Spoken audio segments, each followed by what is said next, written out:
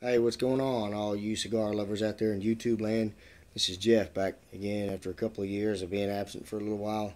Got a little busy with life and everything, but decided we'd come back tonight and do a review on a cigar, and it's something I picked up at my local B&M earlier. Never had one, but I know they're a reputable brand, and for the price mark, I thought, might as well try it. It's the Avo Classic No. 2.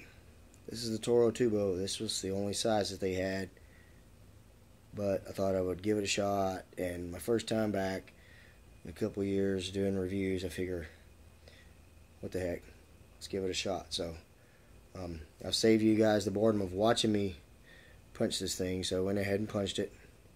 Initially on the pre-light, all I'm really getting is like, hey, if you ever grew up in the country and you chewed on a piece of hay or straw and kind of sucked that air through that, that's kind of the same flavors that you get. So I can tell that it's probably going to be a pretty mild cigar. It may surprise me, I don't know, but we'll see. So I'll go ahead and toast this thing up and give you the first impressions on it, and then we'll just kind of go from there. I'll be doing a review in a couple more days, because at the same B&M I picked up a Drew Estate Lager provided T52. I've had the number 9. I love the number 9. It's hard to get a hold of. I've heard good things about the T52, but I've never had one. And just happened to walk in there and he had one, so I thought I'd take a shot on that. So I'll be doing that in a couple of days. But right now we're going to see where this one takes us.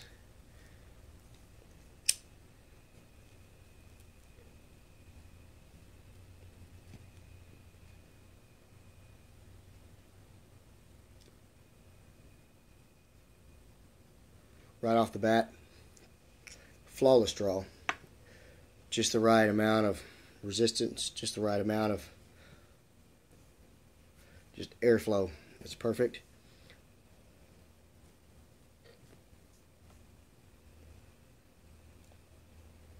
Initially I'm getting a lot of dark, rich, but mild, like I thought, like cocoa flavors.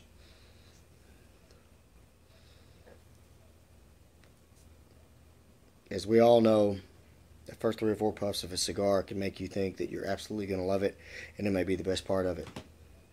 Or it may be the same way, in the first 3 or 4 puffs of a cigar, you think, I'm absolutely going to love it, and then it's beyond what you thought it would be. So, we're hoping out for the latter. If we get the former, it doesn't really matter. It's just a few dollars lost. That's why we're in this hobby, to discover what we like. So, just thought I'd give it a shot. So far, it's not too bad. It's pretty smooth.